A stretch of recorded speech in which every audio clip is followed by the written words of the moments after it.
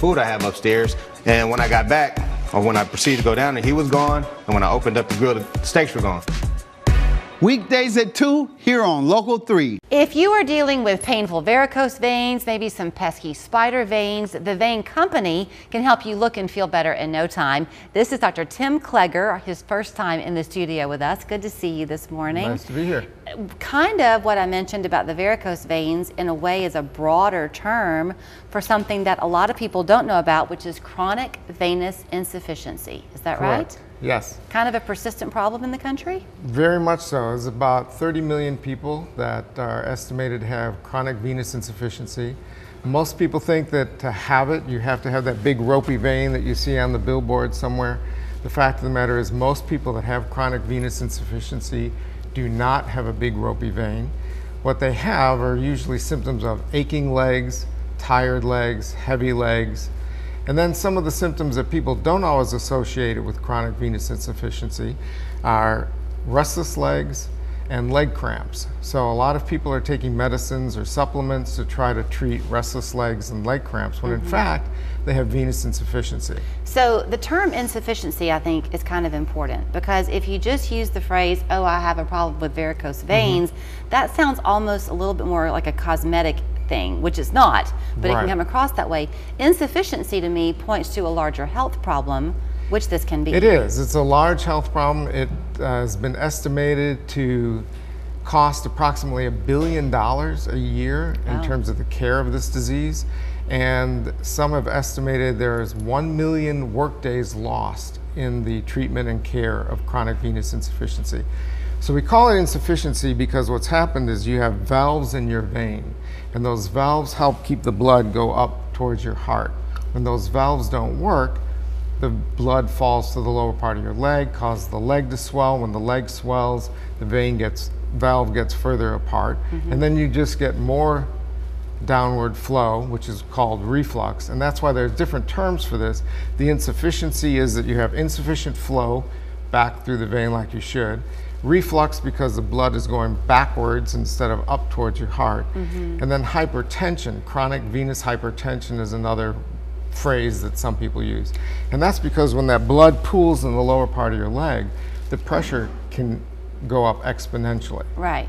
Okay, so in terms of treatment, because it sounds rather complicated, and also it extends up your leg, but you're able to do this where people can't even see that they've had the surgery done. Correct. We're able to do this in a very minimally invasive way. When I was a resident 30 years ago, we did crazy things where we did vein strippings.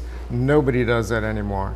Now we can treat this just by putting a small catheter in the lower part of your leg, putting that catheter up towards your groin, and then either filling the vein with an adhesive, which is what VenaSeal is, or doing a radiofrequency ablation where we basically heat the vein up, where the vein becomes scar tissue and is then taken out of circulation. So does the venous insufficiency tend to be a genetic thing? Is it more of a lifestyle thing? Well, it's both. There's a genetic component to it. So if you have a parent who's had it, you've got about a 70% chance of having it.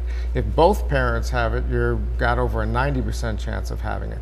But then professions where you stand for long periods of time or sit for long periods of time can also contribute to the problem as well.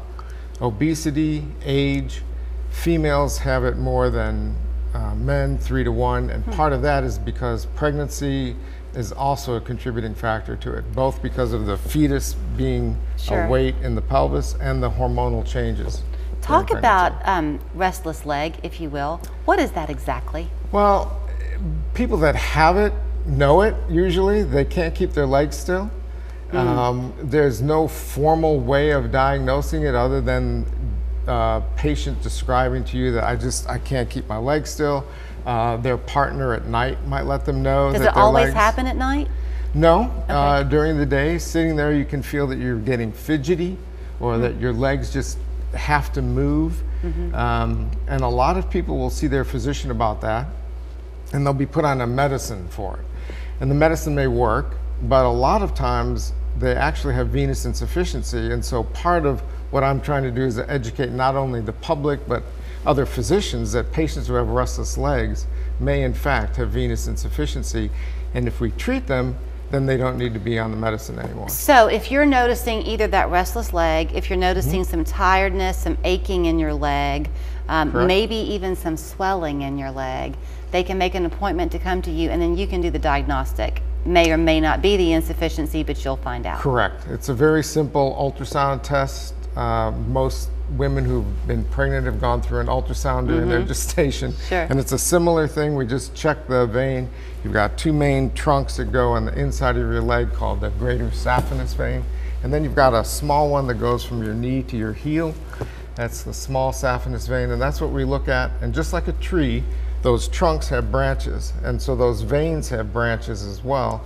And both the branches and the trunks may have reflux, and we can find that out on a simple ultrasound. Thank you for the education. You're very welcome. Here is how you can get in touch with him at the Vein Company, 708-5050, easy phone number to remember. Also go online, theveincompany.com. Thanks. We're from this area. The owner is from this area. We're right here local in Chattanooga. People have run into me all the time and said, "Hey, ain't you the guy that worked on my friend's door? I'm going to call you guys." A friendly name you can trust. Precision Door Service, a name you can trust. I'm Sean Harris, retired Army